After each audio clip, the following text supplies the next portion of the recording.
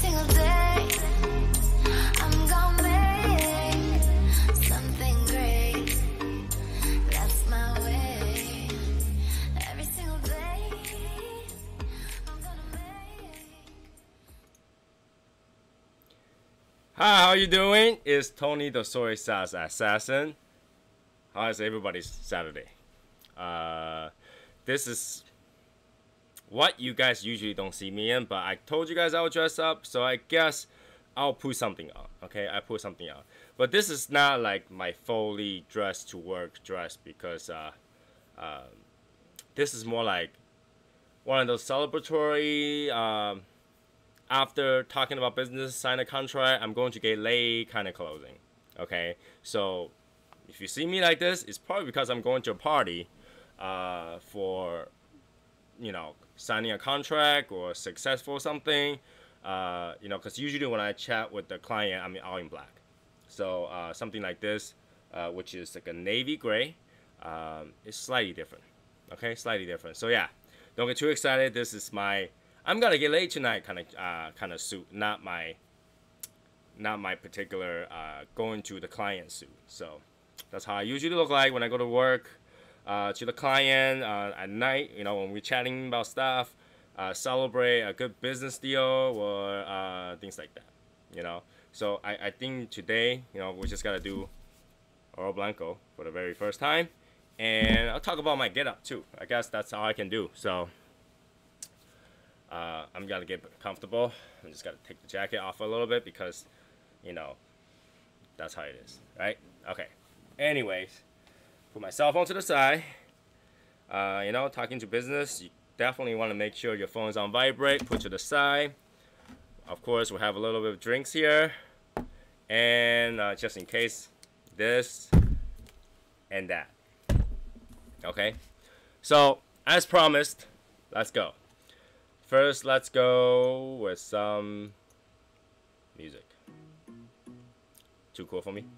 Let's do.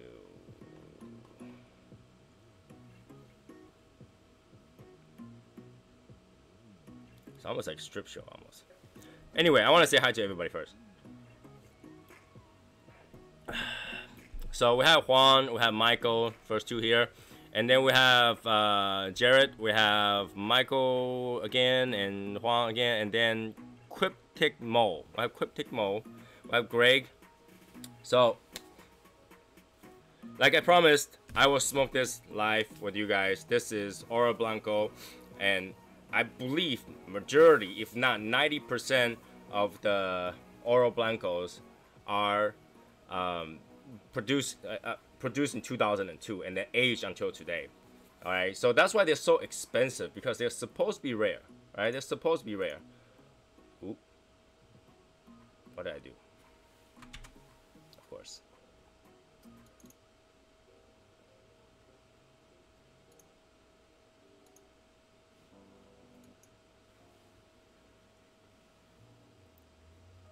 First comment on the YouTube liked it. Okay, so we'll try to get the 1502 the longest as possible.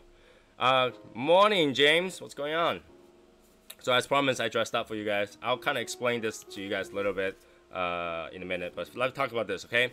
So Davidoff, Oro Blanco, Special Reserve 2002. They're all pretty much produced in 2002 by one particular master blender, and I believe these are Puros. They're Dominican Puros. Everything is Dominican, all right? In and out Dominican. And this is the size. It's like 6 by 54. I remember it's Grand Toro. All right, Grand Toro in this nicely put together box. All right, this box is very nicely put together. It's got its own cedar spills in there, and it's got a cigar in there. It's got a drawer. Okay. One of the things is that if you didn't put it in correctly, it will get really hard to pull it out. And if you put it backwards, oh, may Lord save your soul. When you put it backward in, it's really hard to get out, okay? That's how the drawer end, it has a little bit of, you know, like a metallic part here to make sure that this part doesn't rot and can pull it out. I got extra just to see me smoke this. Okay, cool. So yeah, this, it says Master Blender somebody, which I can't read. I don't think anybody can read that signature, but you know, for all you know, that could be Davidoff himself. All right, and then you get this part up. This is the cedar spill they expect you to use. We will use this today, okay? Let's use this today. It gets a little hard, but yeah, it is pretty heavy. And then you got this little ribbon, pull this up, which is nothing too special because majority of the box of cigar does have it. Now this is a single coffin. They do make a box of 10, which is like what, $5,000. So this is not for the faint of heart. I'm surprised you can get anything up anymore. Okay. All right. So this is done in a decoration of gold lettering and white gold all around it. But majority of people is not gonna find that the decoration itself is $500 worth. You know, it's $500 worth of cigar. It's crazy. And this is only $500 in the US. Everywhere else costs more than $500. I know in South Korea, if you should buy this cigar, it's $1,000. $1,000 for this cigar. All right. In Japan, I think it was 700 something in places. So it depends where you buy them. I do not buy them overseas. I'll buy them here because this is the only part that sells for the cheapest because this is expensive. All right. Now, let's get this going. Let's get this going. And while I'm smoking this, I'll kind of explain to you guys the get up, right? The cost of dressing up to go to a client. Okay, so cost of dressing up to go to a client. If you're smoking something, you better tell me what you're smoking because the king of cigars is here. It demands to know what the peasants are smoking. The king of cigars is here. Very nicely. If anything, this thing is nicely fermented. It's been aged for a long time, very carefully. The caps are large, and there's almost no visible vein. Nice dark chocolate color.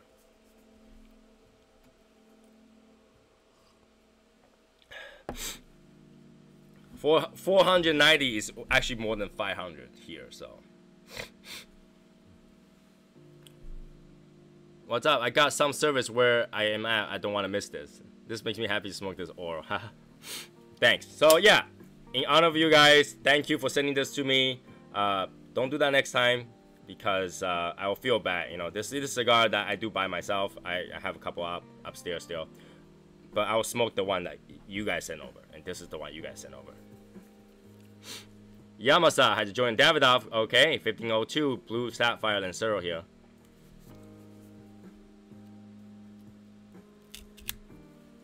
Very easily cut through. Nice Vika. There you go. Very deep Vika. This cigar can definitely take some Vika because the cap is this deep. See that? You can see the color difference. That's where the cap ends. The cap is super deep on this thing. You don't have to worry about this unravel for any reason.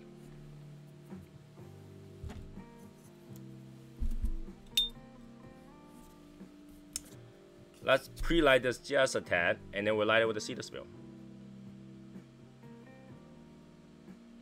You gotta take time on this, you know. When I smoke this cigar, I take my time.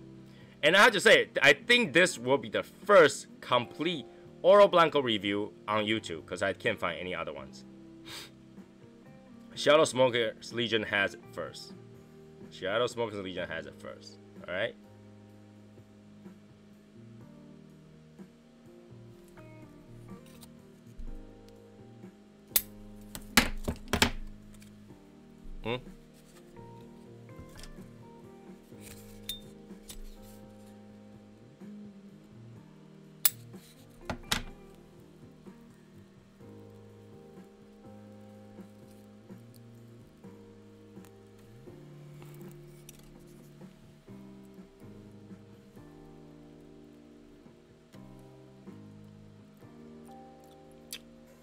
Oh my god, that taste. Citrusy, woodsy, cedary, tad of bitterness at the end, and very subtle flat pepper. Alright, very creamy, very creamy. It does require a little bit touch up because I don't want it to burn uneven. So let me just touch up the side just a tad. All right, very, very creamy. The smoke, you can literally see this is good smoke production over here per draw. The draw is perfect, just slightly tough for my liking, but it's perfect for this particular cigar.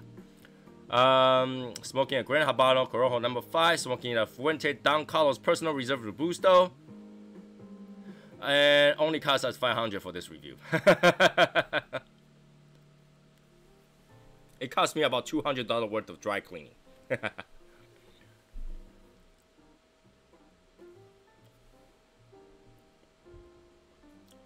Oh, so good. So if you smoke this cigar, in the beginning, you are gonna taste. By the way, I will put up like a 30+ second review for those people that don't want to sit through like 2 hours of this review, okay? You get pepper, you get white mushroom on this, okay? You get white mushroom, pepper, creaminess, vanilla, and everybody should be liking this video. This will be the first full Oro Blanco review on YouTube. Alright, so you get all those. You actually get tobacco taste to this, okay? And I don't know if you guys can tell what tobacco taste is like. That little bit bitterness at the end is what tobacco should taste like. Fermented tobacco. Now, it doesn't taste like cigarette. It just tastes like the aroma from like a cologne or perfume.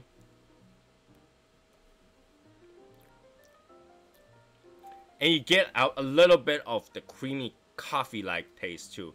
But it kind of just disappears, became the white mushroom taste again. So you can tell this thing is fermented to a T, right? This is up there. Now, there's also a little bit of a different taste to it. It's called Virgin's Tear. Okay, when you smoke this, you are tasting your own tear dropping down here. You know, that money that you could have go on a date that get you laid went on this. All right, this you gotta divide it by 4 quarters. Each quarter is $125. So this much is $125. That could have buy you 2 dinners and a lay.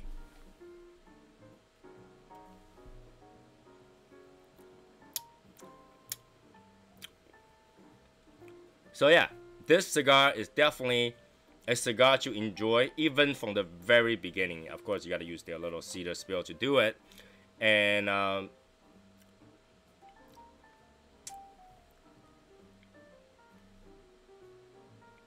strength is about medium to medium full. Depends how fast you're smoking. But if you're smoking that fast that you're feeling sick, you have some issues. You have some big issues if you're smoking this that fast, okay? Once you get it pretty lit, then you should slow down. Now, what I'm gonna do while I'm slowing down, let's introduce you guys to the I'm Getting Laid Tony. Alright, I'm Getting Laid Tony. So, today's suit is brought to you by Custom Suit. This is a custom suit. One of those things you go out and they come to your place and they measure your shoulder, your arm, everything. And then they produce a suit of your liking, your fabric. And for me, this is it, right? Take a good look, you know, sports coat, very nicely. I debated whether or not to wear a French cuff for you guys today, but I don't want to get my French cuff too dirty. So French cuff is really hard to wash, and they are usually white. I like this particular jacket because when you go to a party, I tend to leave my jacket somewhere. It gets uncomfortable when you sit down and you take off your jacket, and that's what I usually do. So I'll take off my jacket, and this is why attention to detail for suits is very important, because you fit in exactly, right? You want to fit exactly, and you want to have something like this. All right, they sew your name into the shirt, custom tailor made for who, so that you know which one is yours. Inside is a metallic, silky, purple silk. All right, purple silk with a little bit of phone pocket here, which I don't really use. All right, and oh, I definitely have pins on. When I dress up all the way, yo. I don't dress up halfway. I dress up all the way. All right.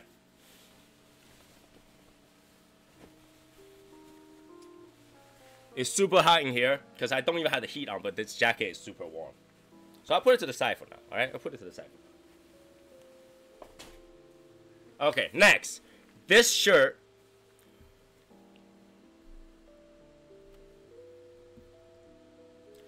This shirt is a custom shirt from a company called Kamakura. Okay, and this tie also is Asian shirt, Asian Kamakura tie. And then I want to show you guys some detail. It's just like a Asian multi-print. And these, what's so special is these are Mother Pearls here. These are Mother Pearl. I don't know if you guys can see it. Like the buttons are Mother of Pearl. The shirt, custom fits, All right, and of course, can I have your, you gotta have your wedding rings. You gotta have your Rolex on. The hat is from Gordon Brothers. It's about $300 hat. Very nice wool hat, print. Same style as my usual hat, but in wool.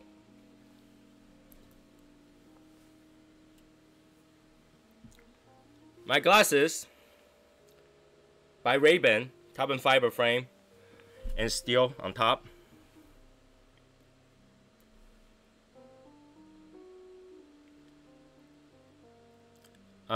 Sweet suit. Is it the light with almost like shark skin sheen on the coat?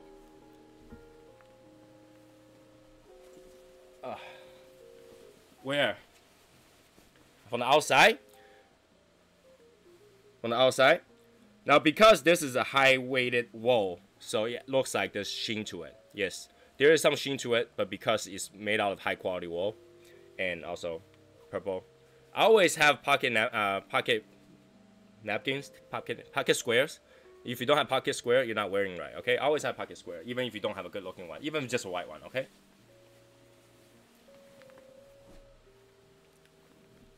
So yeah, if you gotta go out, you gotta dress up, you gotta meet clients, you have to dress up. You cannot dress any worse than your client, so.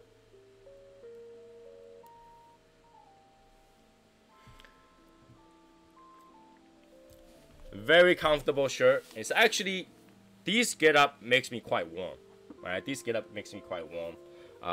It's not something that I wear all the time. Like I say, I wear these to go to parties, go to hang out with clients. I don't usually go to dress up places unless it's with clients.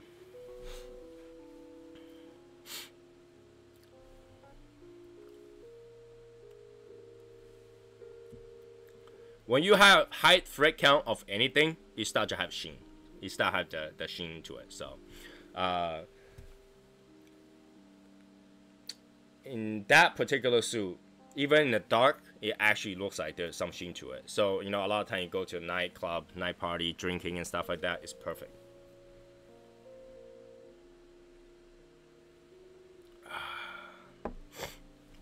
So yeah, that's one of my like 20 suits that I wear. That's why I told you this particular field costs a lot of money just to see clients, because you are the product. Like, you as a person are the product. So when you go to see the client had to see his product. You gotta see a hobo from the Dorchester area, or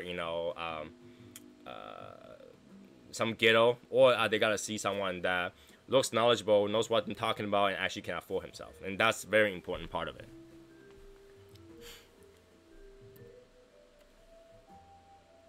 I think I smoked just about $75 now. This is about $75. This cigar is so expensive that most people, first thing they ask is it worth $500? Like, what? Nothing. And the first thing they ask is like, is it worth $500? And number two is, nothing's worth $500. Okay, that's usually what people say. What I'm drinking, I am drinking the Yoichi 12 years. Is it 12 years? Yoichi 10 or Yoichi 12, one of the bottles, and added some water to it. I didn't want to add ice, so I just add water. So I don't get drunk before I go up to my wife, Cigar like this, you definitely want to go with a whiskey. It actually enhances that wood. Inside, once you smoke this for just about $75, you start to taste the sweetness. Okay, there's a little bit of sweetness that comes through, and kind of enhance it. Almost tastes like a truffle sweet. So it's actually a really special flavor. Okay, now it's not a punch you in the face flavor. It's very elegant flavor. You can taste it. Almost a really nice fine wine, or you're having a warm meal, but it's not like, you know, having a nice gumbo, but that's not too salty or it's not too sweet. It's just enough. So you get that umami going through, and this cigar definitely have that.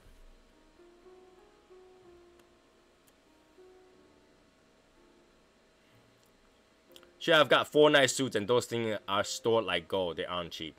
Yeah, custom-made suit are usually between $1,000 to $3,000 for the jacket, and my pants are usually between $700 to $1,000 for the suit pants.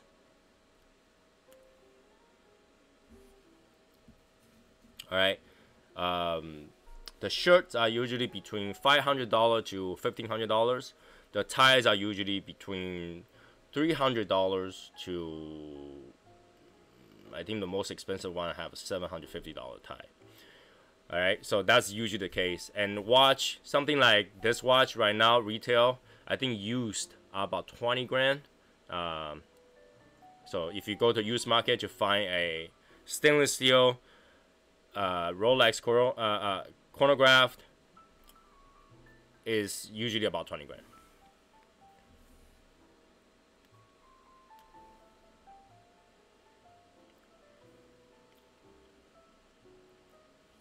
Basically, every single one that you can get are 2002. All right, I think they all came from 2002, and once it's gone, it's gone. So, but they make shitload. They just have a lot of those. You can go to any Davidoff and still find them. The thing is that they're so expensive, most people don't buy them, and they continue to age. All right, they continue to age after they're out there. So they still have those. If you want them, they still have it.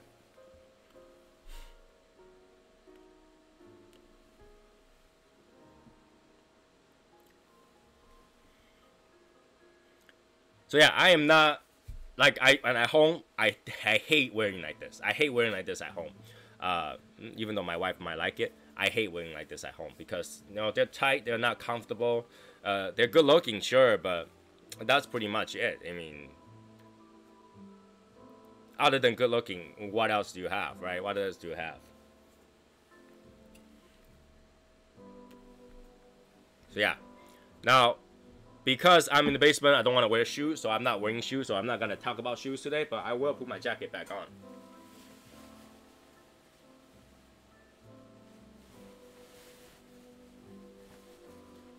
I'm going to dry wash it anyway, so I don't care if this got smell, so.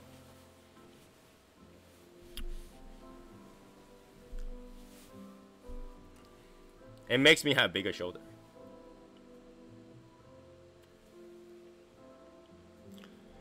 They are getting rare, but I wouldn't worry about buying them. Like, you know, I should have to get it today or else I can never find them.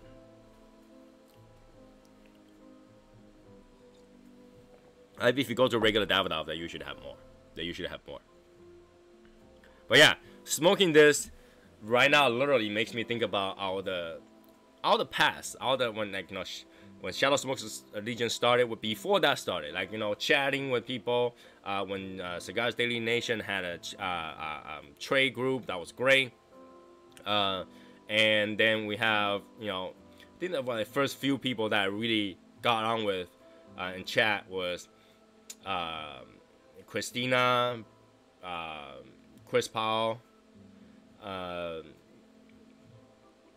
and Joseph. I think I see Joseph in the beginning too. You know, we really caught on. We really caught on in the beginning. So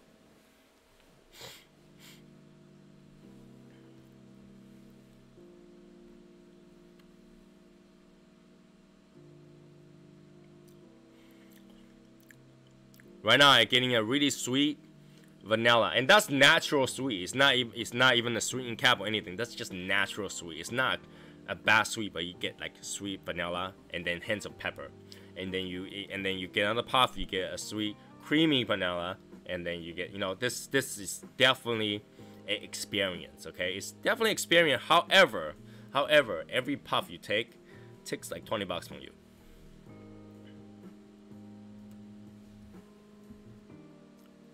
every puff you take takes $20 from you. So in terms of, is it worth $500? That's like the everybody you want to ask, right? Is why you're smoking it? Is it $500? Right? So it should be in the reverse. Would you spend $500 for this particular happiness? Well, would you, not for this cigar, but would you pay $500 for this particular happiness? So it kind of is the reverse psychology in here. You don't say, is this cigar worth $500 for me to smoke? Is this what you're doing worth the $500 that you're gonna spend? All right, this just an embellishment for your event, that whatever you're going on is. Still rolling us.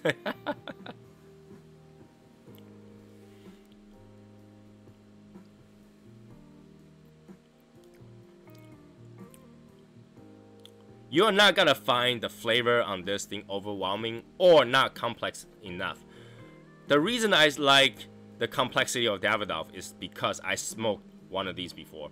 When I smoked it, I realized that every puff seems to have a slightly different variation and combination of the taste that I'm picking up. So after that, I started to buy more Davidoff for that reason, because I feel like all the Davidoff have a little bit of that complexity going on, even though it's not this.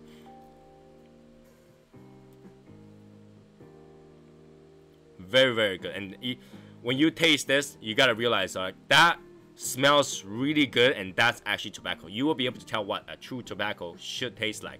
I'm talking about tobacco flavor notes. I'm not talking about like, oh, this is Dominican cigar, it should taste like this. I'm talking about tobacco.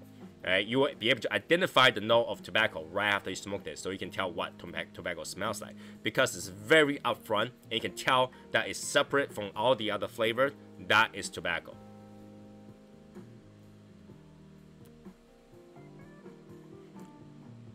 Now, in terms of how often I smoke this, I can tell you that every year, if my production, gross income hits over 1 million, I'll smoke one of these. So last year I smoked 1 or 2 of these. I remember I was doing the model kits, and I smoked one of those last year.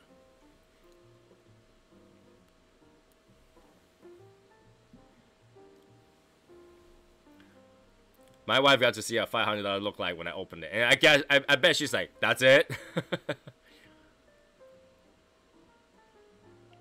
Right. Like I say, it's what is worth to you. What is worth to you?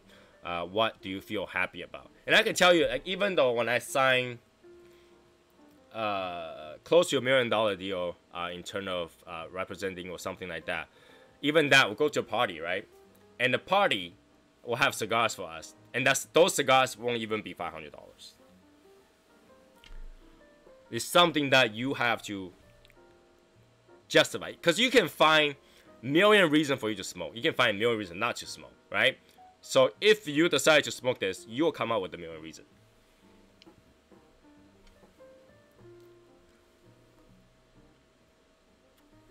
Sure, if that was the case, everybody will have to pay the $500 entry cost to get one, right? We'll try to get boxes to see if we get 10% off, and the rest covers the coin.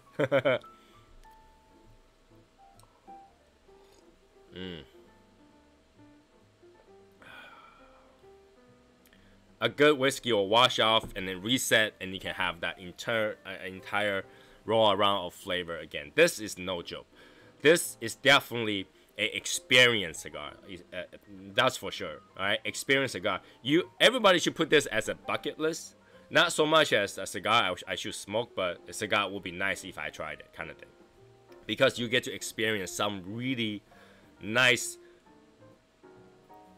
transitions that is usually not in an American cigar. I'm talking about Nicaraguan and Dominican. Those cigars, they give you a really quick taste and goes away, and then the transition is not noticeable unless you're talking about 1/3 at a time. But something like this, every puff has a transition. Every puff, every draw has a little bit of a change, a little bit of magic in it, you know.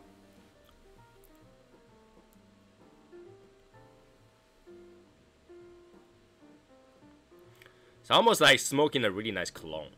All right. Now, if you like Drew Estate, you know the Jewish steak flavor cigars, they have this really strong flavor, especially something like Cuba Cuba. This thing has a little bit of aroma in there. I will say like 10% of what Cuba Cuba is like. So if you actually, it's like I can't handle Cuba Cuba because it's so pungent. That flavor is so pungent. You get one of these, you'll tell what 10% is like. It's like very bearable. It's like it's almost enjoyable.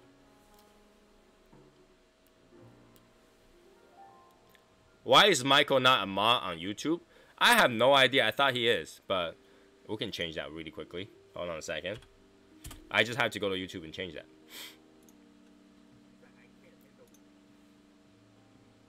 There we go.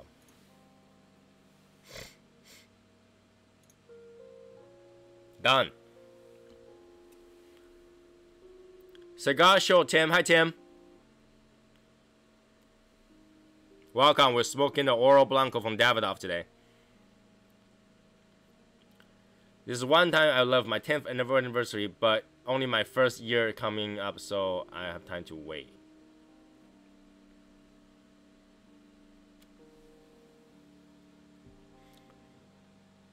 Yeah, here's the thing though. You can gamble and wait to buy that, or you can buy it now and make sure you store it. But this is one cigar that you do not want to see more on it, okay? You want to store it as best as you possibly can. You got to spend all the money to store this thing, because this is the one cigar that you will not be able to,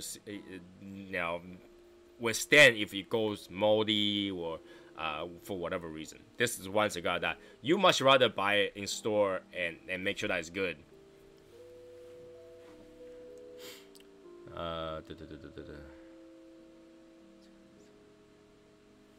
Ultimate power.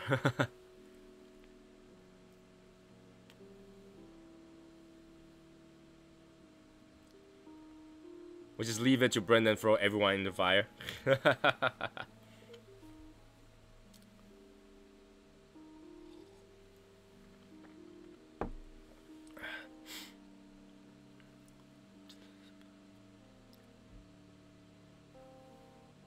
Okay, so today let's talk about something more upbeat. First of all, let's talk about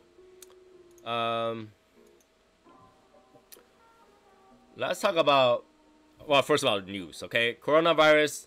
There is treatment now. There is a cure now. There is a vaccine being produced. They tried to produce 10 million copies of that vaccine, which will take 3 or 4 months. They will. And basically, people are just being quarantined and take it out and stuff like that. People are still dying. There are people suiciding after the disease, but it's actually not that bad. It's actually not that bad. Actually, U.S. flu, common flu, continues to take people's life. I think the count is up to like 15,000 or 13,000 people died this year, this winter season. So, and they're saying that there is a second strain of flu going on in U.S. So, we have the type A flu this year, and type B flu is starting to make its way over. So make sure to keep warm, make sure to keep away from sick people, make sure to eat healthy so that you can, prevent yourself from having the type B, which includes H1N1. So you really want to be very careful about that.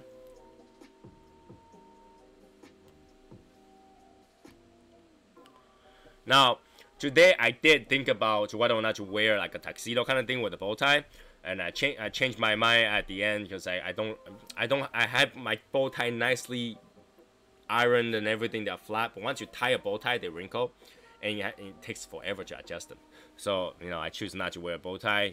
Tuxedo would be too shiny. I didn't want to be like the disco Tony, but getting laid Tony is good enough.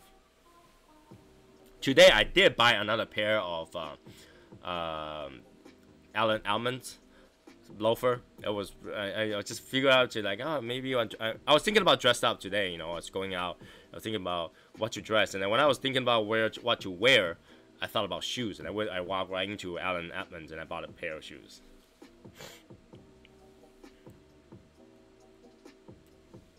Oh yeah. Oh, the ash just fell down. But look at that.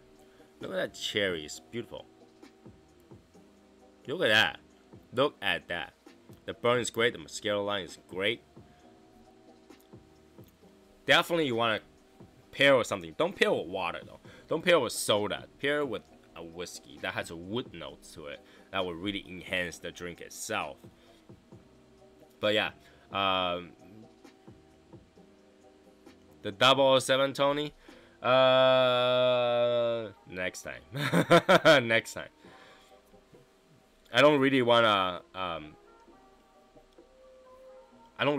dry wash a tuxedo suit because those are crazy hard to deal with.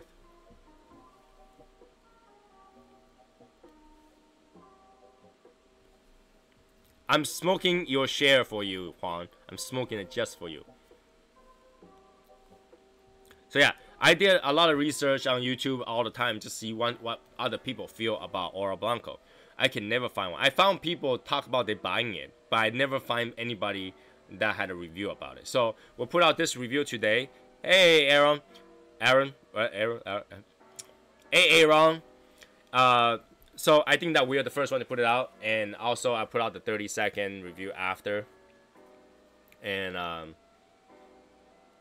just had to figure out something what I'm gonna put up. So, how is the cigar? Good as usual. It's great.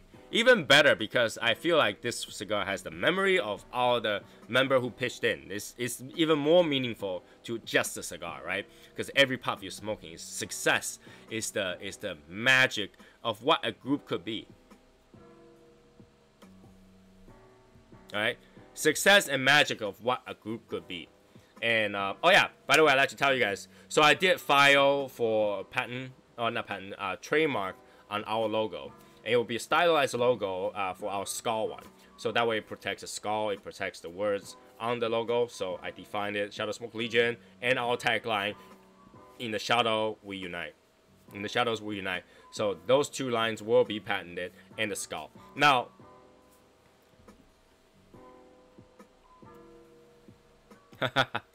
now I want to kind of talk about the situation of trademark here, okay? Now, I don't want to mention names, but we all know what we're talking about. So we're not going to mention names just in case it matters to his case. But let's talk about trademark here, okay? Now that I'm dressed out, let's talk about business. Okay? Let's talk about business. Trademark. Now, trademark always has a gray line to what you can use and what you cannot use. Okay? That's what trademark usually does. Tamara. Where's Tamara? Am I missing something? Tamara Chapin. Here we go. Hi everyone. It's Chapin's wife. I can't have him out of fun commenting. Welcome. Welcome, Tamara. Am I pronouncing that right? Tamara. So, trademark is kind of like a gray area because in US, they recognize you have the trademark the moment that you start using your logo. Alright, if no one contested, you own the trademark for that. But however, there's a thing about trademark in the US.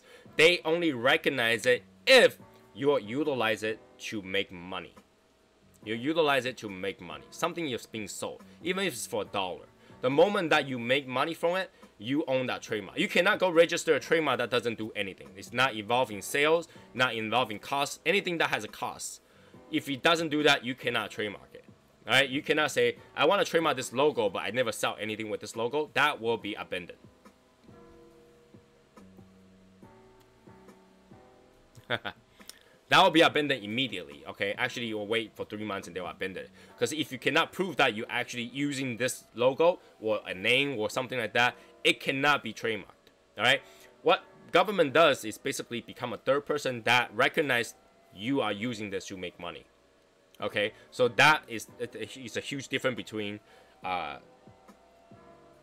have this logo created, do I own this right? But if there's no money involved, you don't own it outright. People can contest that, okay?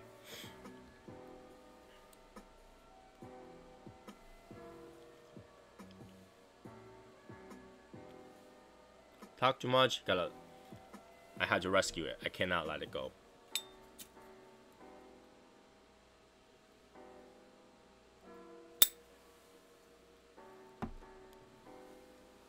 Alright, so next, in terms of this particular cases, if a company owns a trademark and they can sell that particular trademark for other company to use. Okay, now during this time, when they sell a trademark to another company, that company can wait and not use that particular trademark for a while. And once that trademark expires, it does not mean that you can automatically use the trademark. All right, it does not mean that you can automatically use trademark. It means that you can contest it by filing your trademark. Now, once you file a trademark, your lawyer should do a comprehensive research to make sure that trademark is not being used, right? And once they research it, say, okay, this is not being used, or if there is an expired trademark for that, they will contact the person and see if they were willing to give up that trademark and no longer use them. Once you contest it, make sure that it's all clean. The person says, I'm no longer using this trademark right now. Then you can trademark. You'll become the next register. And once your register goes through, you are the proper owner of that new trademark. However, if nobody did anything in between, so during the time where the trademark expired to the trademark is revived, yes, the person who owned the original trademark can revive it. They can revive it. The difference is they cannot challenge the people between the time where they expire to the time they revive, because that's the time where they don't contest it. So that period of time is free for all. Everybody can use it, just nobody can register it. But it doesn't mean that they can continue to use. Once it's revived, now the government recognizes that that trademark is officially revived and back to the proper owner. And that is the big problem that our friend have right now, because it was registered, it expired, and nobody contested at that time, and it got revived. So that became a big problem, because now almost every court will go towards lean towards first of use versus first to register. First of use versus first to register. So if you think that you created something that's really worthy of anything, trademark it. Don't wait, because first of use is hard to prove.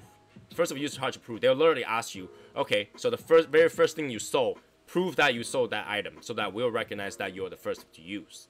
Now, for this particular company, there's a newsletter about their first of use, so it's actually hard to contest. And when I talked to my lawyer looked at it. He's like, yeah, if somebody actually is the third person that report about this already, it's pretty hard to prove that your first of use was earlier.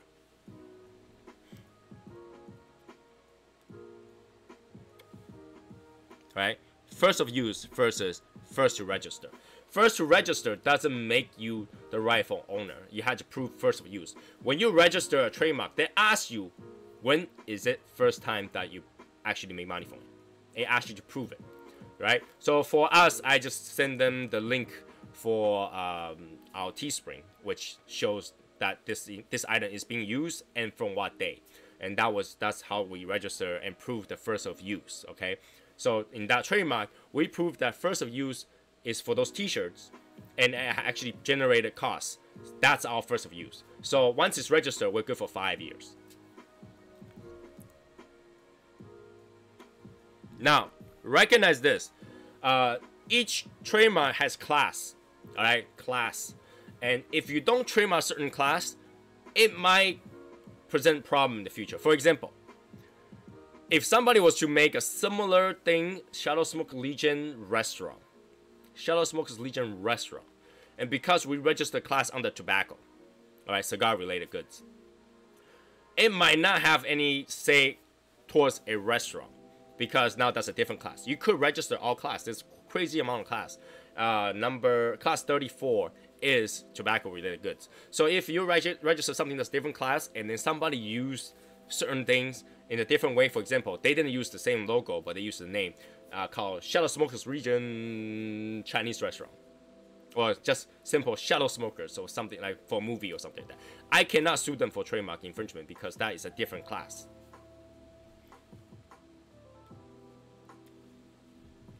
Right, that's a different class. And this is where our friend may have a different perspective, may have a different thing, because I'm pretty sure the registration for that particular item is the cigar class, cigar goods. But our friend is not using his logo for that goods. He's using his logo as a representative of something. Okay, it's himself. It's a person. It could be, he can consider that as advertisement. He can consider this as a company name. There is leeway just from that. Okay, there is that. But it's very hard to prove because he is, even though he's a person, he is using it for the same industry. All right. This is why my lawyer is actually the one that says, yeah, start over. It's really not worth it. I told my lawyers, like, you know, I really hope that you can come up with some good idea. And he explained this whole thing to me and says it's actually not that simple. In the end, it's who had the money to continue to argue.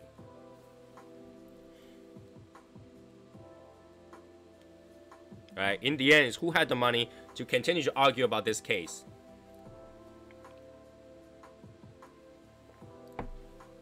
He is not even a wholesaler. It's product versus an agent. It's an agency. He doesn't sell anything. He recommends to sell. Right? So it's almost like McDonald's versus the person that's taking your order in McDonald's. Right? McDonald's, who makes the product, versus the person. So McDonald's can come out with a product called Big Mac. You can be a person named Big Mac. That makes a big difference, right? McDonald's Big Mac is a product, but a person named Big Mac is a name.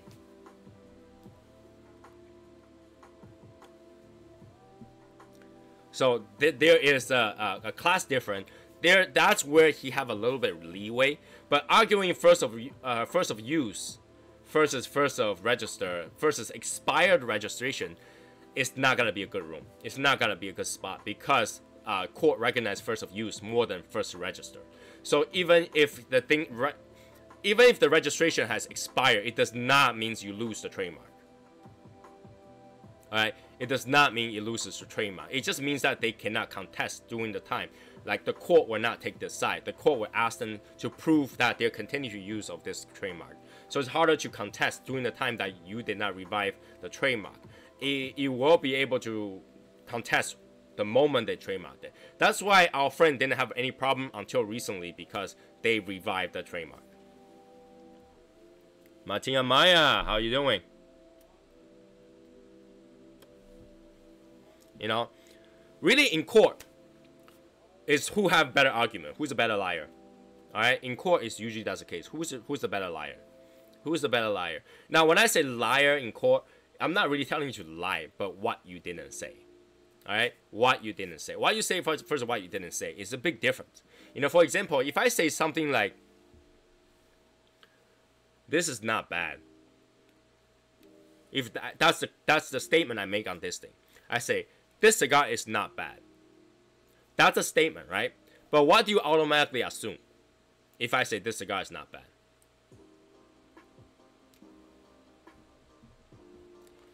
If I say this cigar is not bad, you automatically assume this cigar is good, right?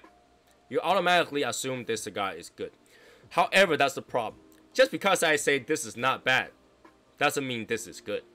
It could be this is mediocre. This is okay. This is or this is great. But not bad just means I have eliminated one class from that. I eliminated bad. Everything above that could be it. So in court, it's like that. You don't say certain things. You say something that allows the other side to assume differently. You have to assume something that's different. That's not the same. That's how you win a court case, right?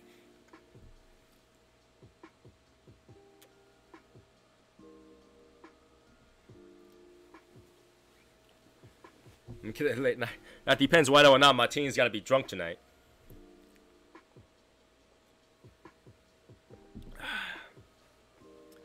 "56 minutes in.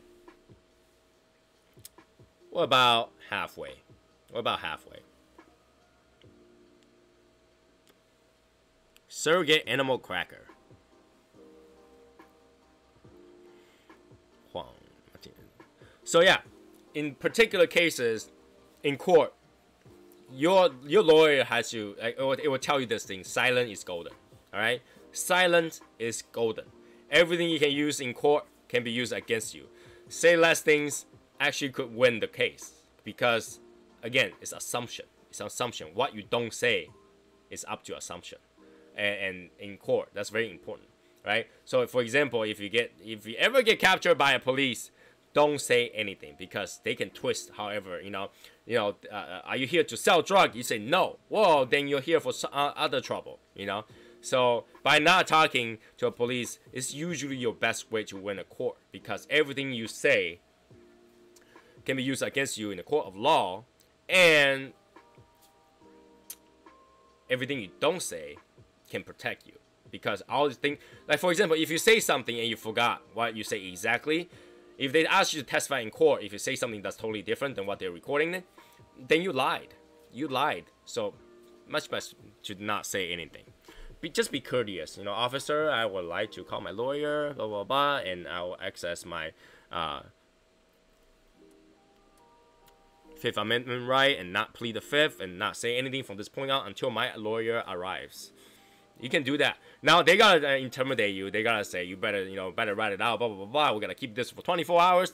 But trust me, it's much better to be kept for 24 hours than be kept for like 3 years plus some money.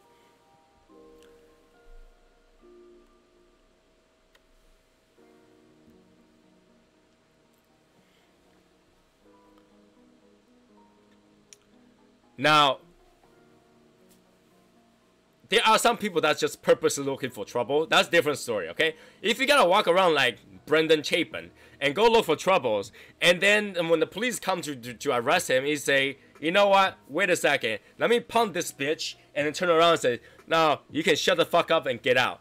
That is gonna get you more trouble, okay? That, I guess it, keep your mouth shut is much better than saying something.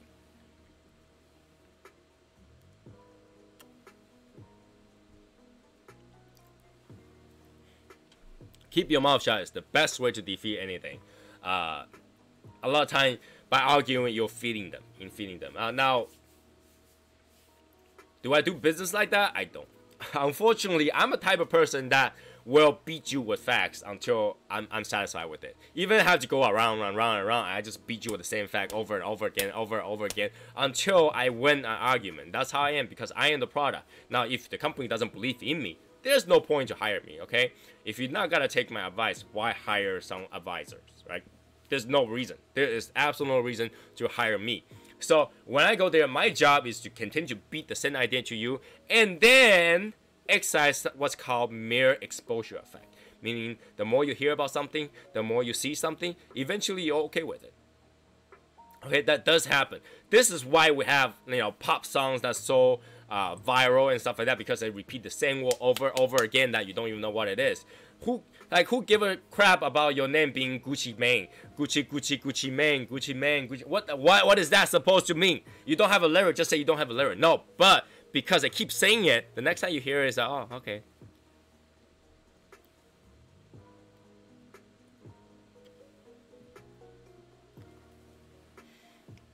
Now, what do I do when I get arrested by the police officer? I pretend I don't speak English, and I say, I like lawyer. Okay, lawyer. I like lawyer. Call. That depends whether or not I did something wrong. If I knew I did something wrong, that's what I would do. If I didn't do anything wrong, I would just be courteous to the police, ask what I did wrong, and depends on that, I exercise my rights. Do I get arrested often? No. Do I get sued often? Yeah. I get sued quite often. Probably 3 times a year or something like that.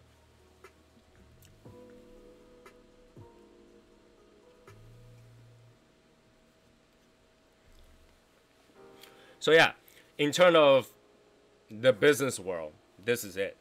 This is what they call white collar, even though I'm wearing blue collar. This is what they call white collar. You dress to impress, and you fake it until you make it. You spend more money on the packaging, presentation, than what it's worth. All right, that's what it is. Because you expect to a company that's worth multi-million-dollar, multi-hundreds of $1,000s to trust your opinion that they can handle their business that way. All right. Now, if you can't even handle yourself, there's no way that they'll trust you that your opinion is gonna help them change their company to a multi-billion-dollar company, which is very important. Now, you gotta say, well, Facebook CEO and Tim Cook Michael, they don't dress like that. They wear a turtleneck, they wear a hoodie, they wear some crazy stuff. How many pair of silver bracelet have you wear in the past? 0.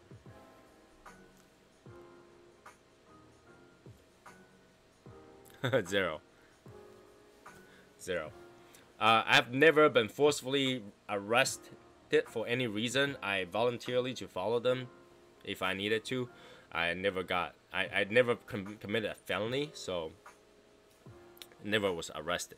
The worst thing ever I get was traffic violations, and even that they send you a court notice. They don't arrest you right there. Well, I actually got away with it because I was somewhat injured and they just let me go. So, but they did send me a court notice for that.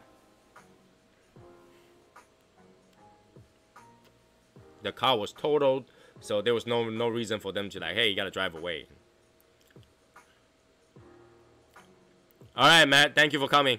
Make sure to hit that like button before you go. Everybody in this chat room should be hitting that like button for this particular cigar. This cigar is worth that like button.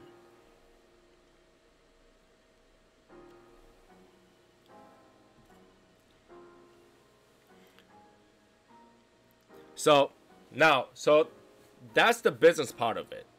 Let's talk about how Asians do business. How Asians do business.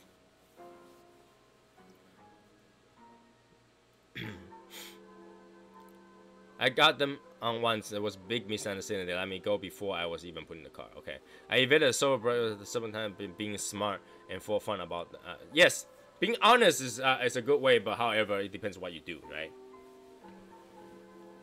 So, talk about how Asian people do business. Okay, Asian people do business slightly different than how West people do business. Asian people did business through friends. Okay.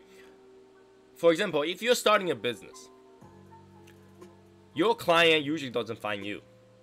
You find your friend to recommend you to client, and their friend recommends them to find vendors. Okay, Asian people don't usually trust a company that they've never worked before, especially something important. They don't trust that kind of stuff. Now, bribery is number one. All right, bribery. What they call gift. All right, gift. In Japan, gifting is very often used. Okay, they say gift because they're not paying them. This is a big culture difference because in Japan, bribery had to be gift, but giving somebody money is very different. For example, let's talk about something in the great line: prostitution. Okay, in Japan, there's no need to explain that Japan has that kind of services, happy ending and crap. They believe that you're not paying the girls for sex. All right, you're not paying them. You're giving them a gift of money. All right, you're giving them a gift of money.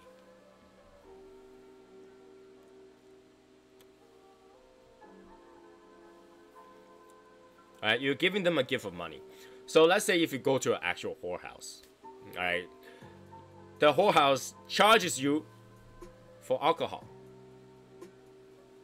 for the time to sit on the table and give you some food. That's what they charge for. But they charge some ridiculous money for that. Okay, they charge like probably $200 an hour or something like that.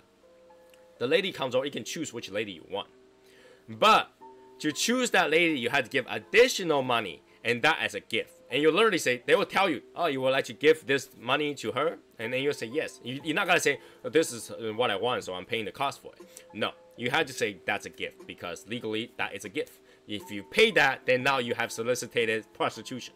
So they will wait there until you say that's a gift. All right? And usually the lady will come and they will mention nothing about that money. Nothing about that money. And everything from that point on is gift. Whatever that you guys end up doing it, in the end, it will be consensual, because it's because you wanted to. There was no agreement that she will do it with you or anything like that. It's an agreement. Now for Asia, it's the same thing. When you meet a business owner, when you meet someone important, you will actually give them a gift. All right, you will give them a gift, either alcohol, tobacco, or just simply money. All right, you put in the little envelope. It's like, oh, nice to meet you. There you go with your business card on top. That's what you do. All right, that's what you do. So even if you have a really powerful friend that recommend you, you still have to do that.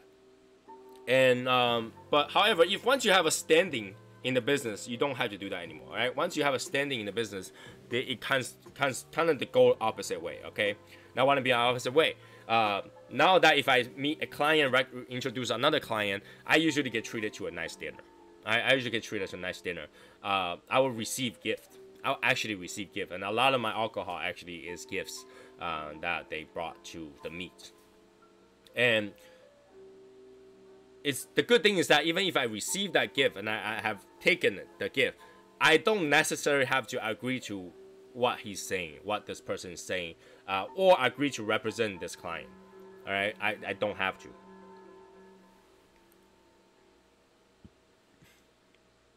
I don't have to do that. All right, it will take probably 2 or 3 meetings before a person have to kind of give a yes or no or give up kind of thing. Usually that was the case. Now in the Japanese culture or Chinese culture, it's quite often that you will take your boss to eat, or your boss will tell you, hey, let's go eat dinner, but you end up picking up the tab. That's very normal. All right, that's very normal. Bribery is like #1 in Asian culture. It actually does. It's just that the word bribery sounds bad. All right, mutual respect. What do you have to offer me? I'm already at this position. What do you have to offer me? That's what, it's mutual usage, right? Why should a CEO help a underling to grow to a higher position? What is that this guy have for me? Nothing. I'm already the CEO. Why should I do that? Now, I can say, well, because this guy bought me a few dinner. I mean, he will continue buying me dinner, saving money there, so I'll help him out. So that's the Asian perspective of how business will work. It has to be mutual. It will never be one-sided. There's not going to be one guy who says, you know what? All I want to do is help you exceed and excel in your work and keep raising in rank. I want nothing back. Don't even pay for my dinner. I'm going to pay for your dinner all the time, and your lunch, and your girlfriend. No, that's not going to happen. Usually they do it because this person has pay is due. All right, pay is due. Now we're going to remove the first band.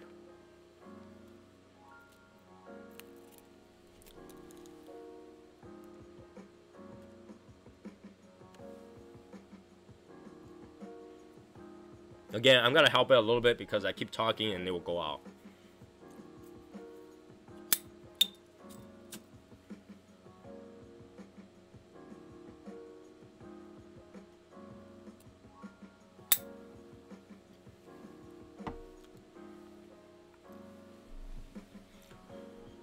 What enough to inform the police officer? He wouldn't prove what I was doing based on solely off.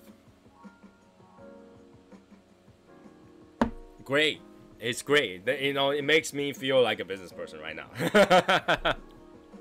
But this is definitely experience. So Martin, I think that you should make a goal to also review this cigar too. It's definitely experience. Transition is great. You are gonna get, again, some pepper here and there, not a lot. Very elegant pepper. Vanilla, sometimes sweet, sometimes salty. Mushroom. You definitely gotta taste white mushroom in this one. Tobacco, alright?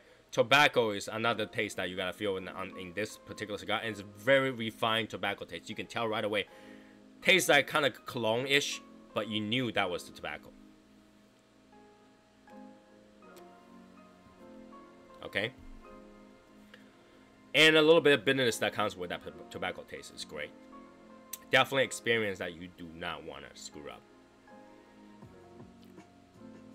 Yamasa is one cigar that is a hidden gem. They almost could not sell Yamasa out when it first came out. Everybody bought the Nicaraguan, the Oscuro, but no one bought the Yamasa for the first year. Until later on that year, some people start trying it. I think it's because of the packaging and the red band that kind of turned people away a little bit. But once people start smoking it, they're like, oh, Yamasa might be the best out of those. So Yamasa got popular in the recent year, but not when it first came out. And the Florida edition is basically the combination of the Nicaraguan and Yamasa. So if you like Nicaraguan and Yamasa, you smoke the Florida edition. Very good stick.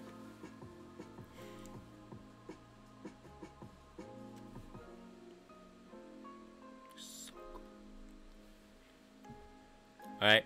So in Asian perspective, the higher you climb, the more free stuff you're gonna get, and that's very normal. Higher you climb, more free stuff you get, and no one is even gonna contest that because they want to be that person. So they know they have to pay their way up there, right? So I like to go to Asia for free. I like to get Asia for free. I can tell you, me and my wife go to China. We will bring 500 yuan worth of cash. 500 yuan worth of cash, okay? And that is about $100, 100, 200 bucks. Let's say it's 200 bucks. We could not finish spending that. We could not finish spending 500 yuan because everything else was paid for. Everything, every time I go out, every night I go out, every lunchtime I go out, those things are paid. Those things are paid. I don't even pay for my own taxi. They can call. In Asia, it's so easy to call for cars to pick you up. I don't even do that. So if I go to China, I cannot even spend $200 if I wanted to. So usually I just bring the cash when I'm over there, and the end of the trip, I just use that entire cash to buy cigars. So it'll be a few $100 buying cigars and then bring them back because I have no use for those cash. I'll be waiting until after I eat and smoke a nice cigar. In honor of this event, I do not want to smoke on an empty stomach. True, you don't want it. Now, it is a medium plus Grand Toro, so it's bigger than the Toro. So this cigar is something that you want to have a big meal before I have. Now, what I have for lunch, I had sashimi. I had a whole plate of sashimi. And then what I have for snack, I had buffalo wing for snack. And for dinner, I had Korean food, kimchi jjigae, and some nice kudo buddha pork. That's what I have for dinner. Very elegant, very elegant. For breakfast, what I had for breakfast, I had a keto coffee. That's what I had.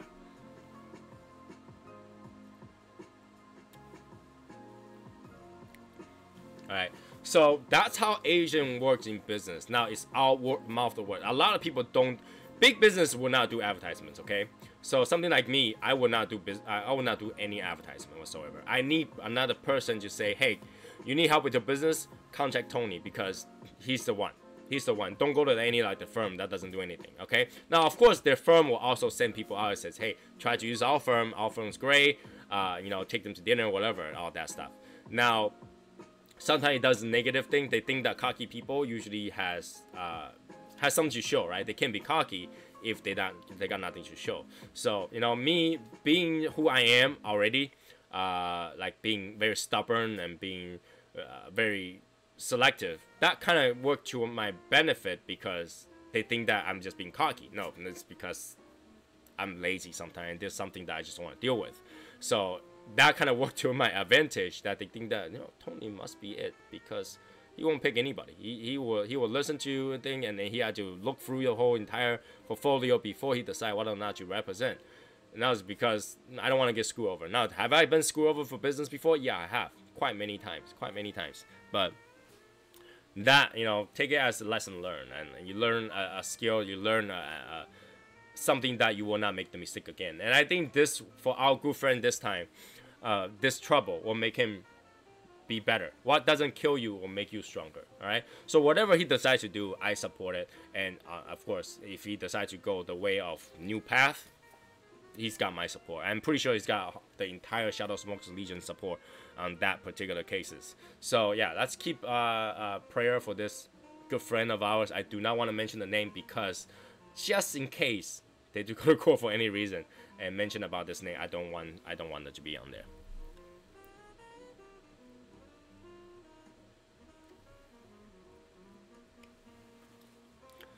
I made homemade enchiladas. That's why I'm here late. I didn't know that I really eat tacos in Mexico. Now, taco in Mexico is street food. I mean, they do sell it in like stand. They're like, it's funny thing is that you don't really eat a meal of taco. You go there pick up taco to eat for snack. They're like street food. So, you know, there's a difference to it. So yeah, like I said, Tim, because I value this friend and I really want him to be able to succeed through this particular trouble. That's why we're not gonna mention his name this show. So do not mention his name this show. That way, we can keep it from this point on. He's gonna be safe from anything that we might have said that could corrupt his case.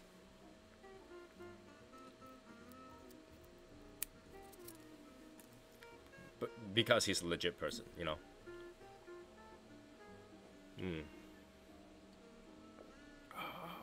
Yeah.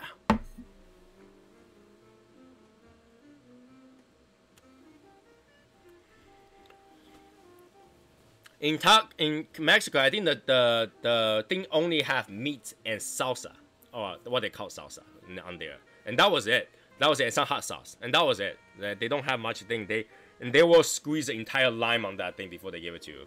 So street tacos are much better than American tacos. I can honestly say here that Taco Bell is not taco. Now, if you're eating taco like Taco Bell, that's not taco.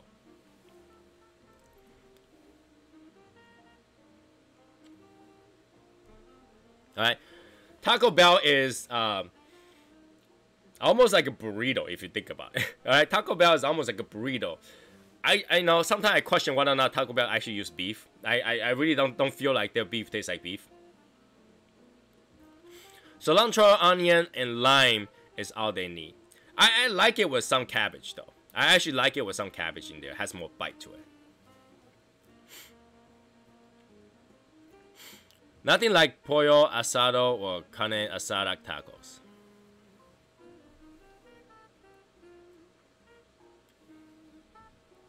I like street food.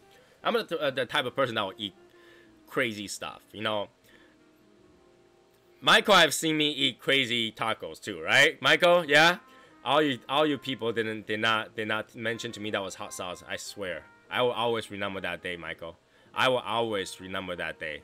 That none of you decided to tell me that is actually spicy. My mouth was burning that night. It was burning. Oh God.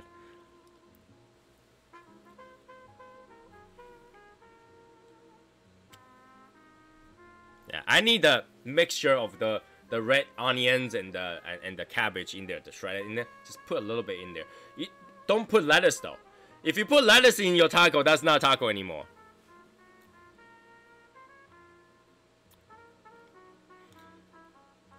I slow smoke meat and I pulled pork tacos, incredible. Yes. Now, when it comes to tacos, I think Americans like to eat beef tacos, but the real tacos are pulled pork. Like, they are just fatty pork. Oh, so good. So good. Yeah. Too bad that wasn't recorded, but you know, you guys, you can imagine me eating a street taco full of green chili pepper. It was bad. Oh my God. It was spicy. My mouth was numb, and I don't like to waste food, so I just start eating it. But in my mind, it's like, why am I torturing myself? Oh, this thing tastes so good. Oh my God, so spicy, so spicy. What am I gonna do? What am I gonna do? And I don't even have enough drinks that night, and I was just like dying from that spicy, dying for that spiciness. I was, oh my God, what did I do to myself?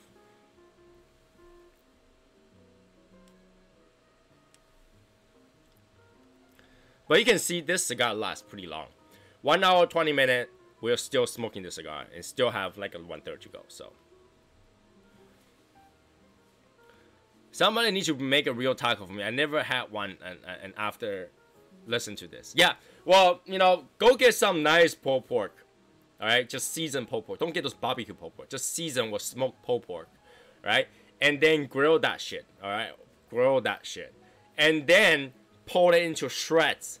All right, and then get some nice little tiny tortillas about this big, taco shells that's about this big.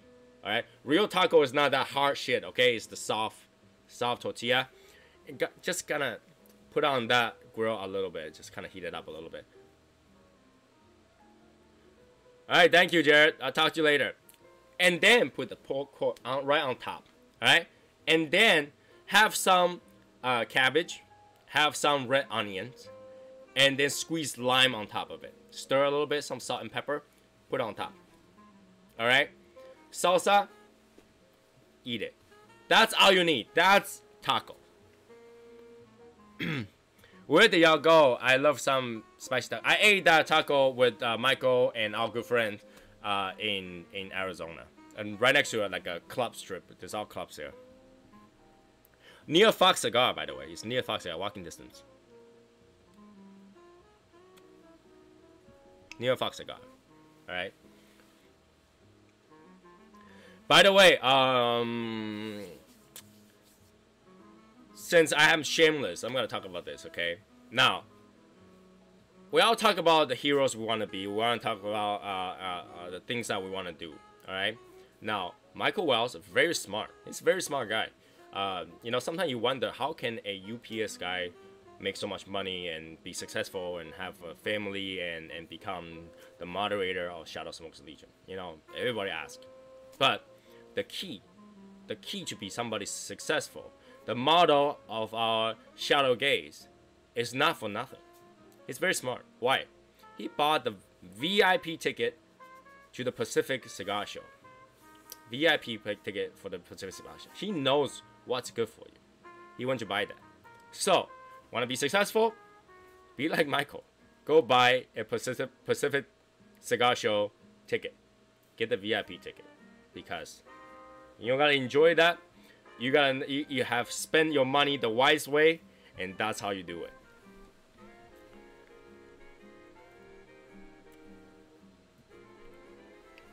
Be like Michael.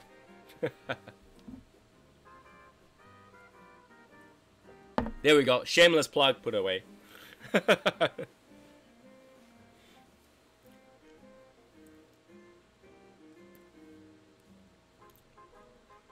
What, you think some of those events you go was good?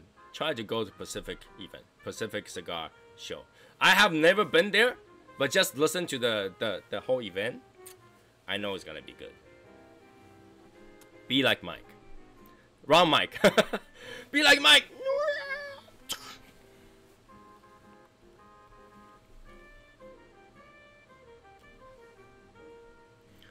Hey, Brittany and Travis.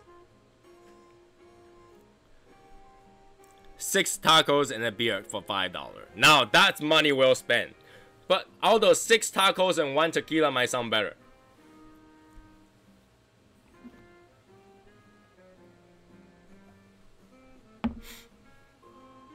If I want to be like Mike, I'll have to cut my legs off at the kneecap.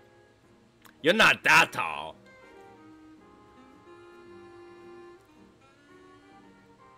It will be blast for sure. I'm sure of that. Now, of course, to be like Mike, you also want to go to Arizona when Tony the Soy Sauce Assassin go to Arizona.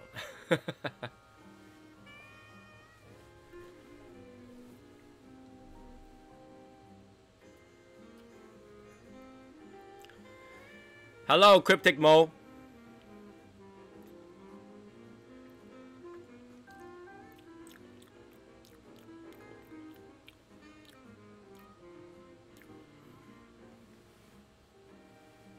They took my legs.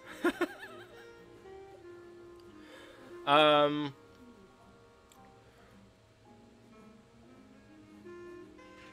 have a news, but I can't disclose it yet. So I'll disclose that sometime next week. Hopefully, I can disclose it sometime next week. It's still in the progress, so I can't disclose that. I am debating one thing for Shadow Smoke's Legion, though. I'm thinking to register Shadow Smoke's Legion as some sort of entity at 2025, and only because I think by then we might do more events, we might do more stuff, and then to be able to run the event as an entity, that will be good. I'll probably do it as a non-profit or something like that. I'm concerned about the FDA rule about not being able to give cigars and stuff like that. But however, if we always run something, giveaways, the legal way, like for example, if you made a purchase, you can do that. You know, purchase the raffle ticket technically is a purchase. So we might do that, but it's something that I want to think far and wide. So it will be something that I will think about and revisit year after year until 2025. So by 2025, we can decide whether or not we want to make Shadow Smoke's Legion an entity of some sort. Not an actual business, but entity. So that we can run more things with this name. Because, you know, Shadow Smoke's Legion belongs to everybody, right? Belongs to every member in the group. So I want to make sure that it's run right. It will run as an entity. It will run as a entity that can sustain itself, because I know one day I am not gonna be here anymore. One day, I just don't know when. one day I'm not gonna be here anymore. I would like Shadow Smoke Legion at that time to be able to self-sustain somewhat. All right, you know, because right now we're doing everything with the funding that we earn from, you know, certain giveaways, certain raffles and stuff like that. But however, I'm covering all the red lines. Basically, we're below the red line all the time, try to do different stuff. So one day someone has to take over and pretty much handle that expense out of their own pocket. So obviously no one want to do that. I mean, if I would say, hey Michael, starting from tomorrow you're taking over and all the expenses, then Michael will be like, I can't afford that. So you know, when we have something that can be an entity, something that can self-generate some costs and some fundings, then we will do that as a legion, as a entity. That way the next person can continue around this even if I'm not here anymore.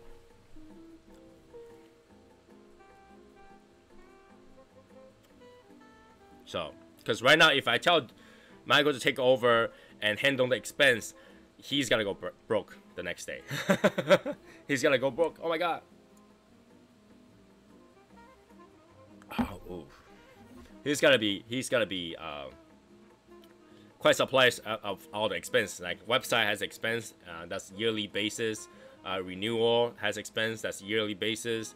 Our trademarks has expense, that's 5-year basis. I think one class registration will cost about $250 plus lawyer costs and all that stuff. So all that stuff is expense, which, you know, I'll be footing for now, you know. So you know, we need to make sure that Legion one day can sustain that cost, because nobody want to pay member fee right now. So you know. And we're not profiting. So not only we're not profiting, we're always in the negatives. All of Martin's money is going to the wedding house cars that Stacy wants. Yes, and that's why Martin has his own thing.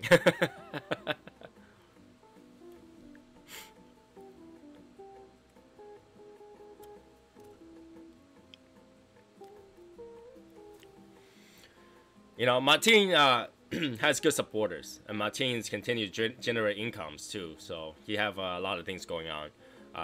You know, people who want to support him should go, you know, using his links for some cigar companies and some of the subscription companies and stuff like that. Should totally do that, because it helps him to continue to create more content. His content doesn't generate money, however, his affiliates does. So make sure to support Martin to do that.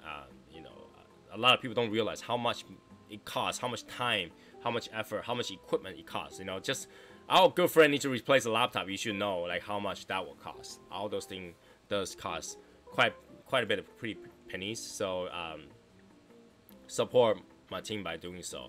And also, of course, our Dad's Smoking Cigar, even though they are sponsored right now, it just means that they need even more support, because you know they have to have the budget, they have to have the time, they have to organize the event to continue to generate the cost to continue to run those shows, to continue to run things, to review cigars and all that stuff. So make sure to continue to support them, because it does cost money. It's nothing's free.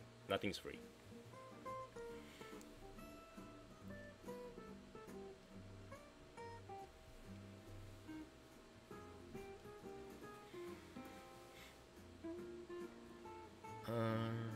Out of us, many people have owned Stacy, and Stacy wants is a real struggle. Well, Martin not only have Stacy, he's got little Martins around too.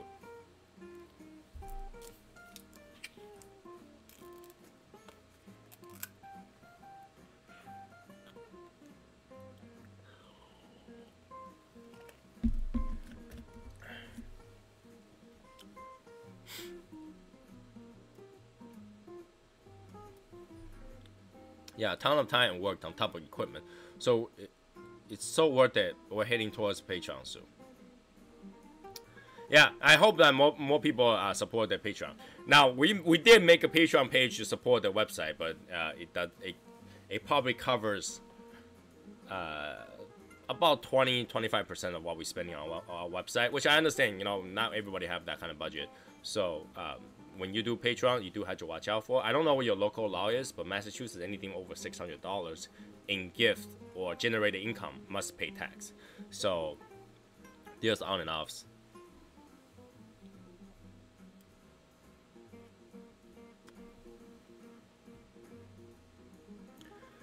Last year was fine at Britney. This year I bought VIP.